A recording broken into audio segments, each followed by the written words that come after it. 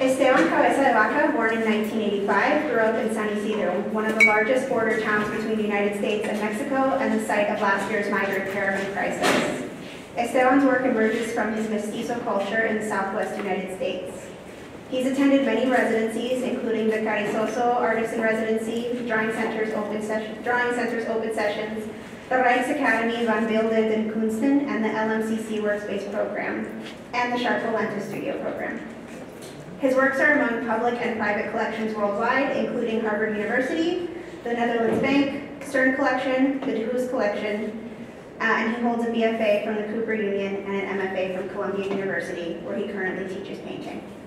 Esteban's first New York City solo show, Worlds Without Borders, at Horsley Gallery, was featured in New York Times as an artist to watch now. He lives and works in Queens, New York. Thanks for reading. Thank you guys for inviting me. I want to thank Lisa Corinne Davis, and then also everybody, Emily Jonovic and Miko Veldkamp for inviting me. I hope you guys enjoy my lecture. I'll keep it to like 45 minutes or so. Let's get started. So, where am I? Cool.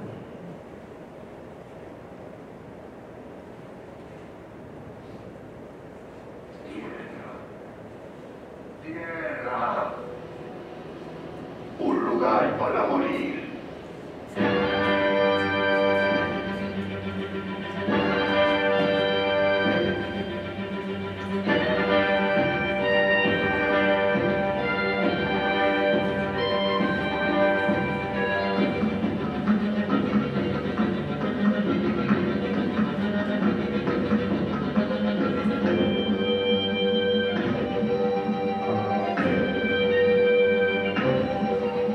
So this is a trailer from the 1992 film Cabeza de Baca, based on my ancestor, Alvar Nunez Cabeza de Baca, who came to the United States in 1527, part of the failed Pamphilo de Narvaez expedition. And so he came to the New World as like a conqueror, but then left advocating for a grand alliance with Native American people. So he got shipwrecked because they didn't know, the layout of Tampa Bay, and from 500 colonizers, he got narrowed down to just 5 survivors of this whole expedition, and so he had first contact with a lot of Native American tribes like the Karankawa, Kapoke, Han, and at first, they would have different interactions with one another, but what ended up happening was he became enslaved to Native Americans for about 5 years,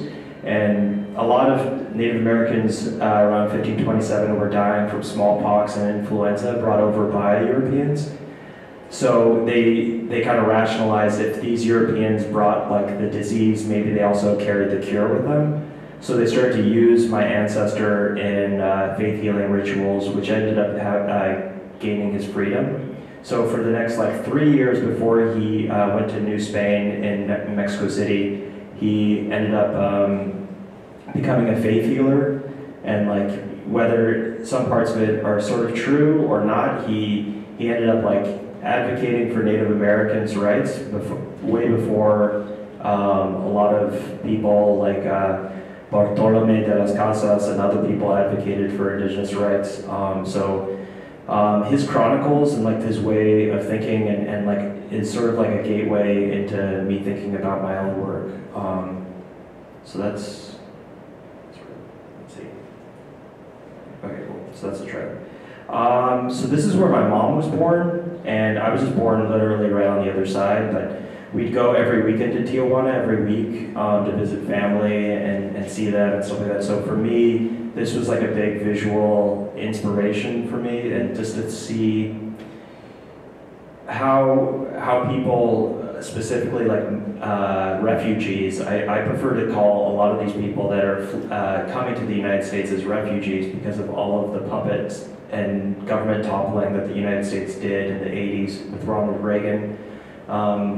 Are just trying to flee violence that the United States created in South and Central America. So when I'd go visit family and stuff like that, I would just see the way that they lived life, but then also let them, if they were illegal by the government, we'd let them stay in our basement until they got, their footing and let them go on to live their life. But I just feel like this is just like a visual reference for something that I saw every day growing up. This is like one of my earliest paintings. I've never shown this to anybody before, so this is like one of my earliest paintings I did in 1985, but I don't know, sometimes I was like a fat little kid growing up, and most of the time my parents were like, just stay inside, don't go outside to play, and stuff like that.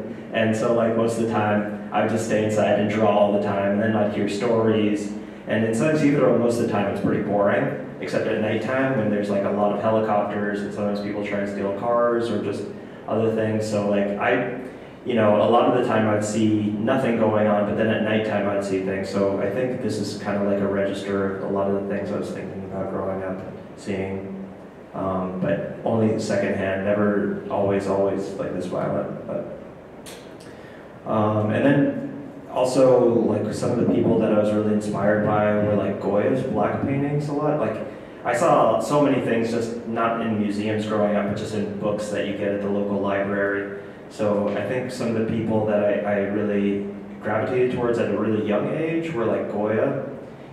And now looking back on him, he's sort of like a gateway into seeing how Europeans' spiritual beliefs were projected onto Native Americans, because they thought, polytheism was like pagan, and Satanism, and like, matrilineal societies were a product of Satan. So I kind of like not only like that mystical quality of Goya, but then also thinking of using him as like a gateway to think about how Europeans saw back then and saw Native Americans. And then I went to like Denver School of the Arts, like probably around like the 95. I was like 10 years old, and then I left when I was like 18 years old. So from like 10 to 18, like I was taught by my professor Daryl Tomlinson to paint from observation every day, but to also do clay sculpture. So I feel like this is a photo from a few years ago, but it's still with me to go outside and paint every day. And I love just going to old sites in America for just, I don't know, whatever, reflection.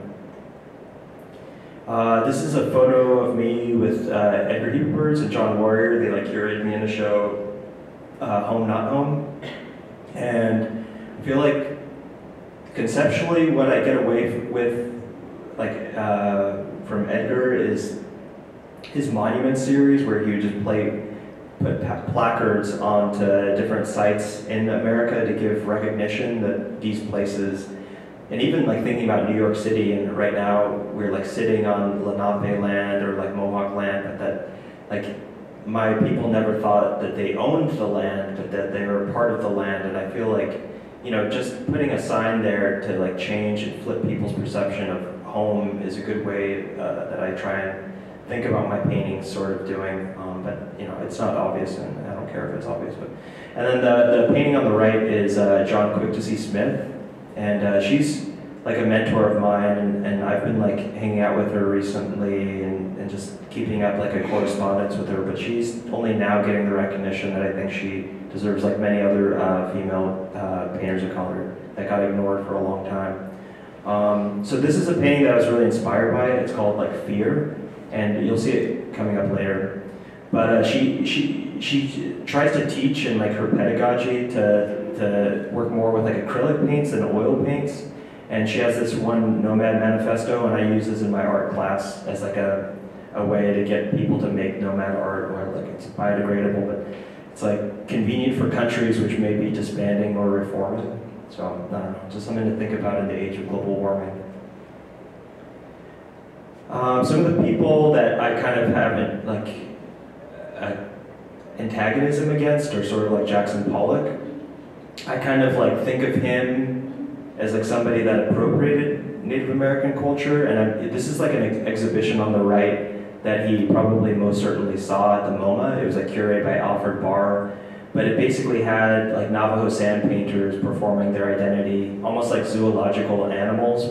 So then like these white museum viewers would like see it safely at a distance, but then they're like almost like performing an ancient ritual, and they're like safely tucked back in time, so then, you know, they wouldn't, but anyways. So Pollock would talk about how he was inspired by Navajo sand painters, and for me, I want to use the drip as a way to extract out this hidden history that's cemented in the American landscape. So sort of almost as the same way that like Native Americans use my ancestor to help with the cure against like this invasion from Europe, I'm almost using Jackson Pollock's drip as a way to like immunize myself from like the weirdness in art history or something like that. Some painters that that I was really inspired by. I moved to New York. I transferred from the museum school to Cooper Union, and some of like my first professors was Jason Fox, and he's married to Huma Baba, and they just kind of provided like a friendship to me, and they always like are open for me to hang out with them. And I think what I enjoy about Jason's work is that he mines comic books, but science fiction, and thinks about figuration, but he also has like this really honest relationship of discussion with his wife, Huma, who's just this phenomenal sculptor that's looking at ancient Middle Eastern history, contemporary like history, Orientalism, but then just also like deranged, self-taught, fragile modes of making art that I just really like. Another, like my final kind of inspiration that I'll show you, I got a lot, but I'm just gonna keep it secret, is Basquiat and Philip Guston. And like Guston would kind of talk about how you're never done with a painting until you feel as though like a third hand has kind of come in and finished it off for you. And he'd also kind of talk about like a competition between the means of painting and the subject matter. And I think that that's really important, where you kind of destroy things and rebuild it. And Basquiat would kind of have this quote like "boom for real," where you'd sort of build up layers, but then like destroy them, and instead of rebuilding them like a cubist would, like almost like weaving pieces of textile together, you'd almost form like this strange constellation, like a breakdown of melody or something like that. So I don't know, I just really like both of their ways of working with figuration. That's kind of constructing but also deconstructing it as well too. So this past year I moved back from Europe. I was living in Europe for the last 2 years, and I got to go see a lot of art that I always saw in books, and this is like some work in the Louvre of treasures that were when Mexico was a colony of France. This is like a weird like sculpture that I think a heart would go inside of. But I constantly think about how these objects are separated permanently from these societies, that you can never repatriate these objects back to, because those cultures are completely gone. So they're sort of like silent. They can't tell their story anymore. So I kind of think about how, as an artist, I can kind of reactivate these objects in a way to give their story relevance again.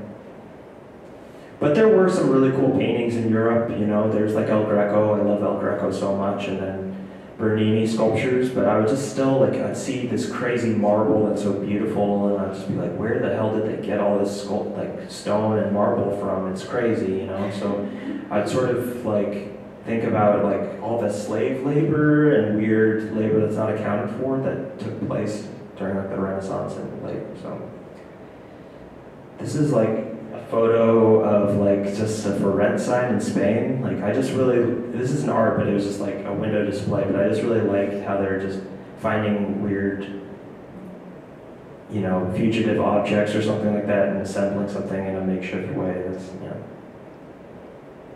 This is some graffiti from Spain.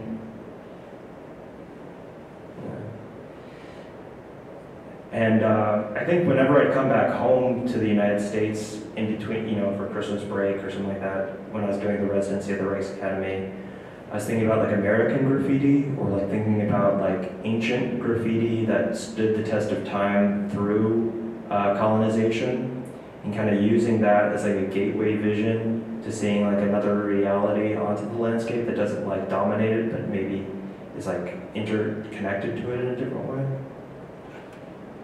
So I made this painting pretty much when I moved to Europe, and it was just super cold there, and I just started painting in orange, I think, as like a way to kind of charge my soul. Like it wasn't really like a conceit, like I was gonna like make orange paintings, but it was like, it's really cold there. And initially it was like an image of these Dakota Access Pipeline protests that I was participating in New York, but it just didn't stick. So I just like covered it up with like this image, so this abstract gesture stuff. And initially with this, I started out with like an image of like these chronicles of my ancestor Alvar Nunez Cabeza Baca, that he documented the slavery of indigenous bodies in the New World. And I think another part that I'm starting to uncover within, you know, thinking about the other slavery that happened in this country of indigenous bodies, and how the border is a siphon for this other slavery that's still happening right now and controls who comes in and who comes out. So that was sort of my thinking process with that thing. It's like a powwow thing. I missed America a lot when I was there, and this is sort of like non-representational painting of the powwow thing. No comment.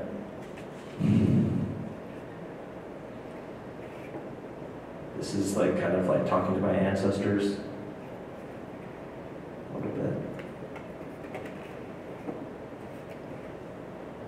And around like the end of my first year in Europe, I made like this painting, and I think it just kind of came out of this urge to make those signifiers of what a wall would be, but also incorporate that makeshift creativity out of nothing, or out of very limited materials, and then kind of puncture that too. So that's kind of where this painting came out.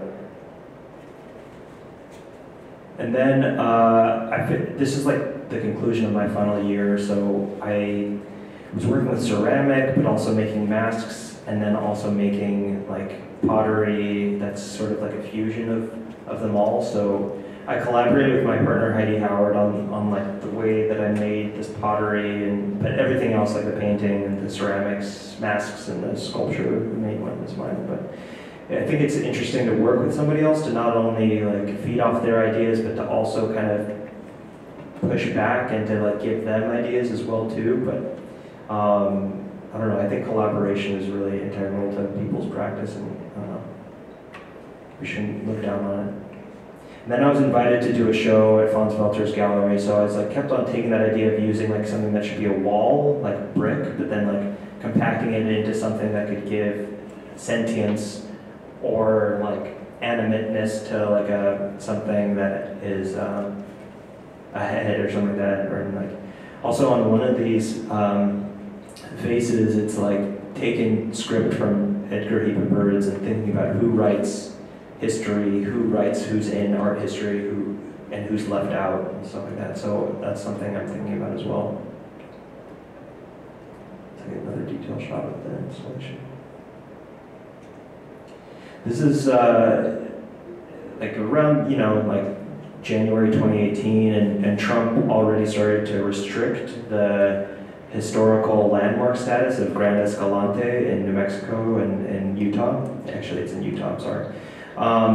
And so that was all so then they could get access to the oil, gas, and tar sands in that area. And you're talking about sites that have like ancient art there, ancient American art for like the Navajo people. So one of the things that I wanted to represent within my work is mapping, and to locate these sites of not only cultural extraction, but also resource extraction as well. Some of the people that are involved in like this resource extraction are the Koch brothers. They're actually funding Donald Trump's re-election campaign. They own $115 billion from their oil and gas fortune, but they also run, as you see on the right,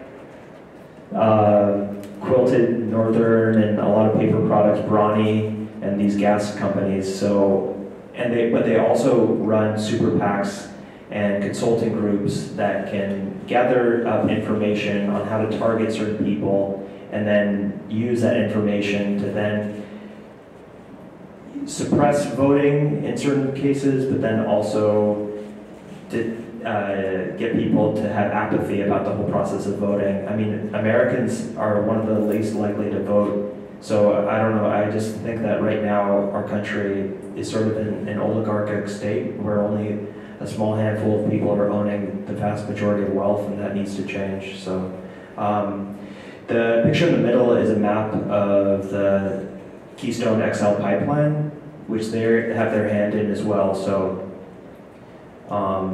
you just have to follow the money sometimes, and it leads you to things. So this is sort of like a map of the Keystone XL and where it kind of goes. So it's sort of like explicit, but also kind of not that way. So this is kind of like an install shot of my studio at the Rice Academy. Yeah, I don't know. I don't know what to say.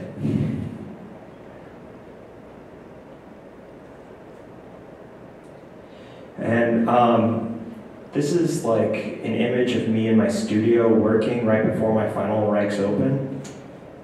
So, this is that point. Okay.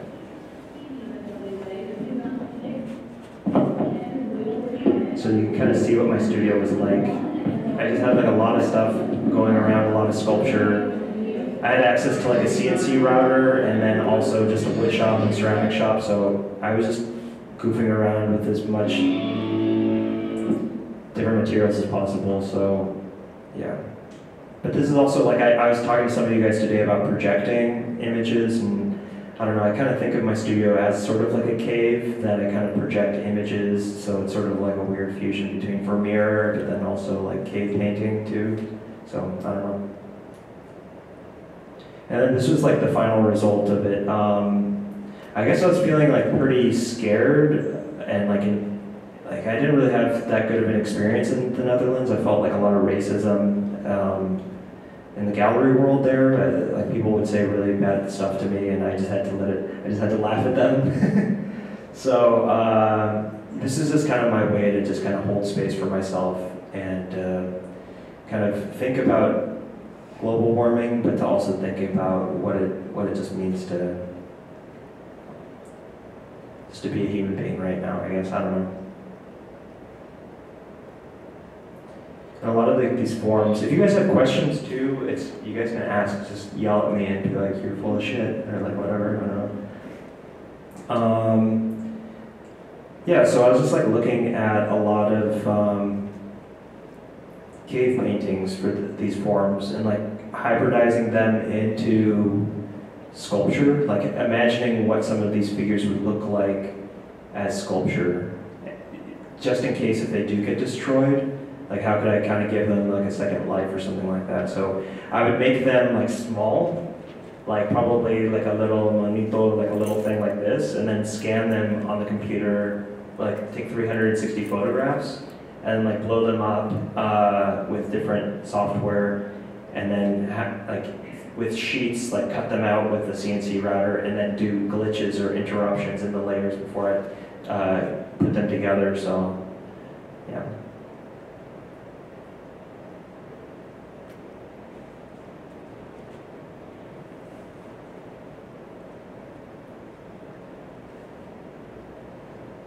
This is like a window treatment. I didn't get to go to Matisse's church. I think it's like in Nice or something like that. But that was sort of like the vibe I wanted for this room, was like my weird, crazy gesture towards like some higher spiritual realm, but like through like some church-like stained glass setting or something like that. And thinking about our relationship to the sun as well, and heat. It was like a lot about heat, but also circulation or something like that. So this is another view of the room.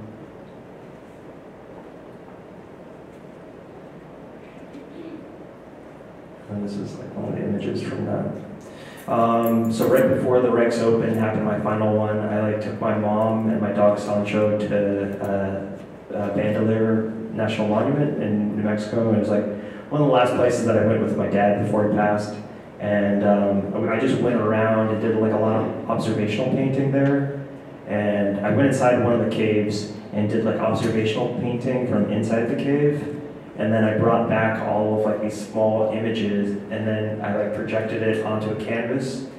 So it's almost like, it looked like it was like an ancient telescope through a cave or something like that, and then I fused it with like the spiral motif that is in the rocks there in Bandelier, and kind of like used it as a way to undermine like manifest destiny in landscape painting, because like in American landscape painting there's like Albert Bierstadt, the Luminous painters, the Hudson River School, even now to like people like Alex Katz that are basically either making it very sublime and like very palatable, or showing how nature needs to get tamed to like single point Cartesian perspective, and like how it's wild and we need to tame it, or we need to like, you know, I don't know, shame it or something like that. So for me, I just kind of want to interrupt that like single point linear Cartesian perspective and to throw it into a spiral.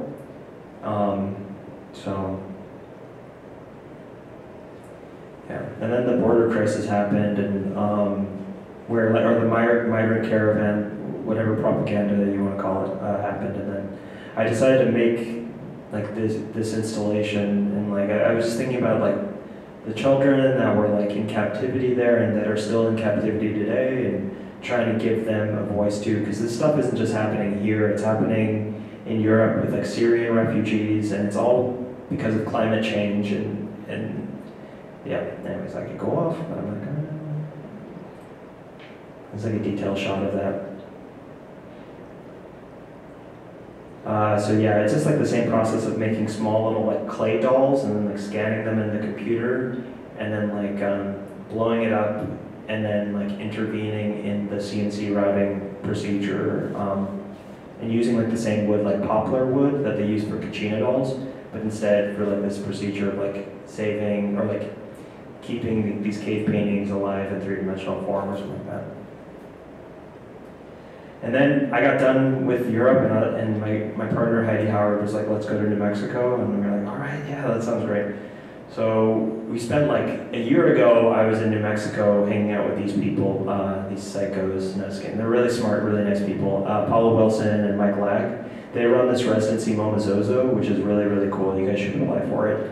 Paula Wilson went to Columbia years before I did, but she and Mike are running like this residency that's also open 24/7 to residents of Carrizozo, and there's like this movie theater that was falling down, and they ended up like using it as a platform for art and just conversations, and it's actually really close to Texas too, so a lot of people voted for Trump there, and I got to meet them and trying to like persuade them, and even like a lot of Latinos and Native Americans that ended up voting, or actually just Latinos, not Native Americans, voted for him that I met, and I was just trying to convince them about like, how has life gotten any better for you guys at all? And I think it was like a good opportunity for me to also check myself and my own like urban biases and stuff like that, but anyways, long story short, it was a good residency.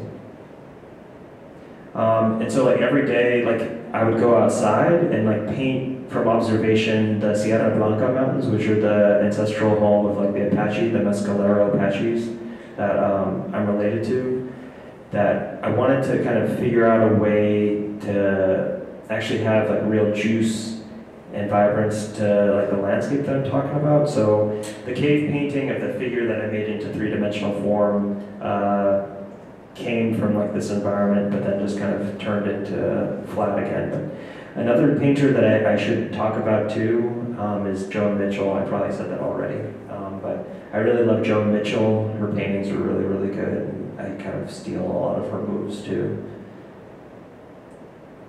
And then this is my first solo show ever in New York City. It was with Boers Lee Gallery, and Michelle is here, who runs the gallery. What up? And this was my first solo show, but it was really cool, and I don't know, I had a blast, and they let me do whatever the hell I wanted to do, which is really rare. And it was really fun doing the installation with them, and I also collaborated with my partner Heidi Howard, and it just turned out to be like a really, really interesting exercise. Like for instance, like I didn't want to put my sculpture on the bricks, and Heidi was like, do it, and then we did it, and it looked great. So anyways. So we did this installation, and it just all came together really nice. Some of they're like pottery shards from El Rito, New Mexico too. So I don't know. I'm fusing things that are like really old with things that are more modern too is something that I'm interested in. And so that painting right here I showed earlier, I sampled like John Quick to See Smith's Fear painting.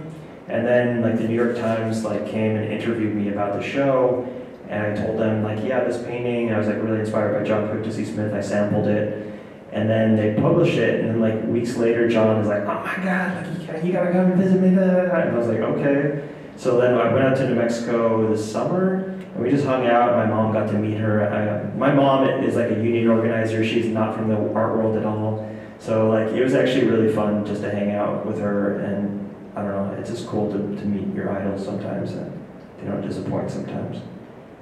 So I don't know, I was just thinking about like the separation of, the reason why I sampled it was because it's just like the separation of children from their moms and stuff like that, and just to kind of make that into some type of form. And this is an installation shot from Freeze that I did with Bowersley. Yeah, that was fun to do.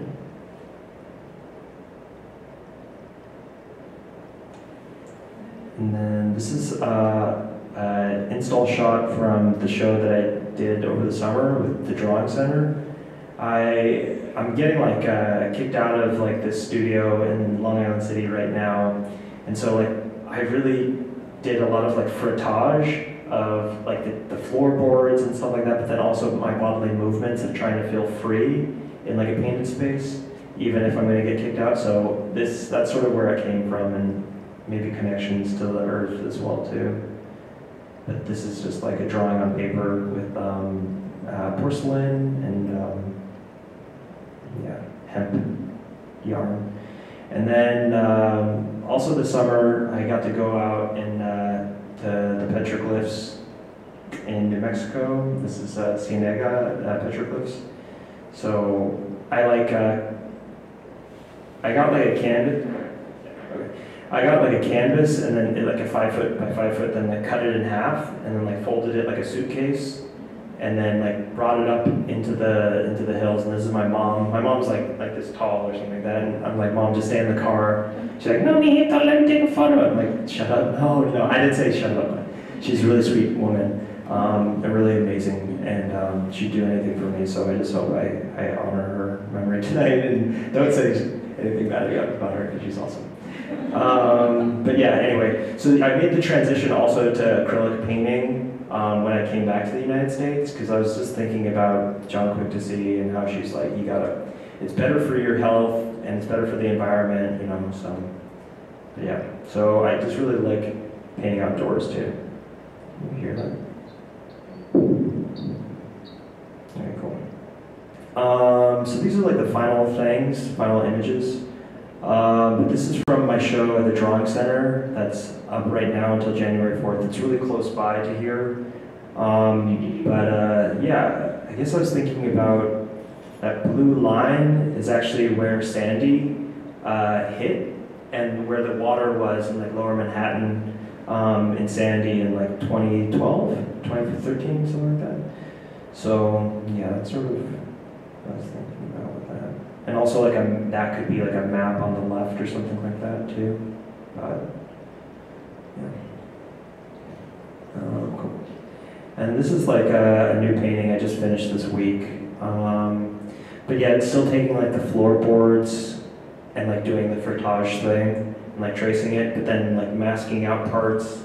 I went to China this summer, and I just saw like this ancient Buddha sculpture that's like the biggest Buddha in the world before the one that the Taliban destroyed in Afghanistan. But I just really liked just to see how like a form could be like carved into like a rock face, but then you still see like the actual place that it was made to. So then I sewed and cut holes in the canvas and stuff like that. So I just like mixing and matching. I was talking to somebody today about Joseph Cornell, and I just really love Joseph Cornell a lot too. That's another person that I'll share with you guys. he's a great guy to look at to get inspired. And Yayo Kasuma, they used to date. She's really great too. This is my final slide. I like to keep my presentation short because I have a short attention span. But I don't know, with all the crazy shit going on in the world right now, sometimes I go to the people that my dad, he's like there on like the right, he's like doing security for Angela Davis in the 70s when she was teaching at UCLA, and she was also teaching with Herbert Marcuse, Frankfurt Theory of Marxism, and Ronald Reagan fired her illegally, so then they did a lot of protests and stuff like that, part of like the Chicano movement, then linked up with like the Black Panther movement. And the point of all this is that, you know, even in the darkest days of what's going on right now, if we just kind of band together and see who our allies are and not necessarily our enemies, we can actually make things better, I think. And one last thing too, like Edgar Hoover Bird said, like for like Native Americans, if we've survived Custer and Columbus, we can survive Trump. So yeah, that's it, man. But I just want to send that off on that note, but there is hope. So anyways, whatever. Thank you guys so much for inviting me. Woo, Hunter! All right, thank you.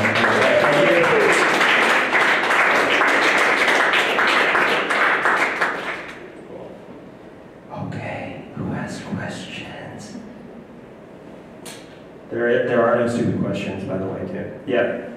Hey, thanks for coming.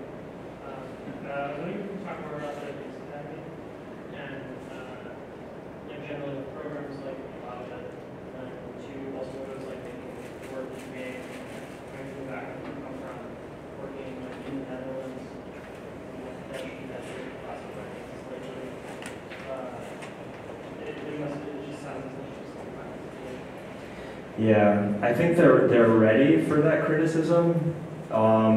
So whenever you kind of wage against them, they're always ready, but they're actually not ready. They still do like the Smarter Pete thing at Christmas, which is really strange. Look it up, Smarter Pete thing's really weird. But like I think the facilities that they have there are really, really great. I had a really good time, like just walking into like their wood shop or metal shop and just doing whatever I wanted to do. That was really amazing, and they bring by like a lot of really cool people, like Sorrel Mohebi, who did studio visits and stuff like that I'm still friends with. And yeah, I don't know, I think it was just good to get out of America for a little bit. I didn't know that Trump was going to become president. It wasn't like I was running away, it just like happened. And then my dad passed, and then it was like, all right, he wanted me to go to Europe for the first time and go there, so I'm going to go. And it was not what I expected at all, and I think it actually helped me realize what I love about America, and even though it's like really fucked up right now, it's like really cool fucked upness thing. So I think it's a good thing to help you appreciate what America has, and especially in New York. I think the painting scene here in New York is so much better than in Amsterdam. But if you want to kind of get keyed into what Europe is like, I think it's a good gateway to it.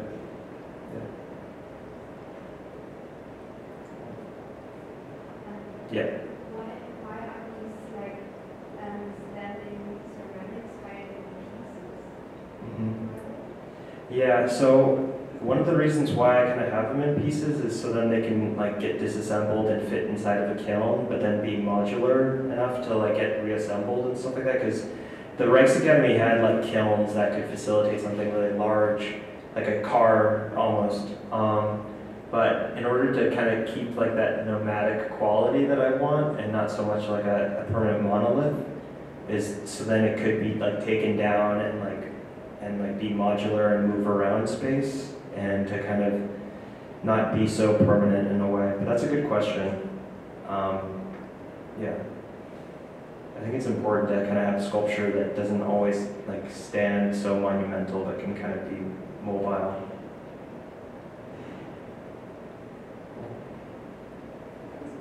Yeah. So earlier you were talking about the kind of nervous laughter comment that's romantic from certain people who are not I'm curious if that kind of nervous laughter translates sometimes to that moment when the pain is happening. we feel like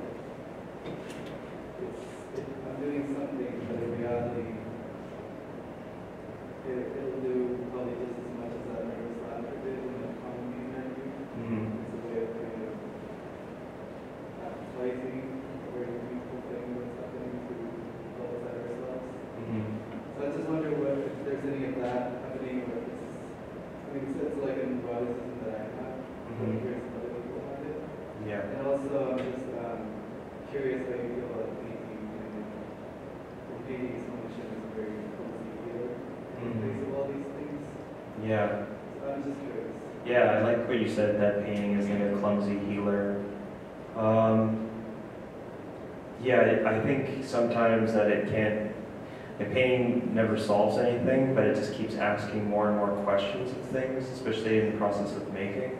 That it's like this weird path that takes you down different routes and stuff like that, but it can kind of have the power to point at things sometimes that you never intended in the first place. Then how can you kind of, even though it's like really like mind-numbing, or like a lot of doubt can happen, and that like nervousness that you're having to speak to history and stuff like that. I think it's only dead if you think it's dead, and that like if you can kind of like activate it in a way that's really special for yourself, and then hopefully that radiates to other people. But I think that's a really good question too. And I think it's probably going to be one I answer for the rest of my life too.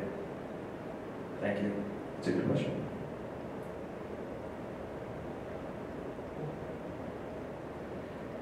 Well, thank you guys so much.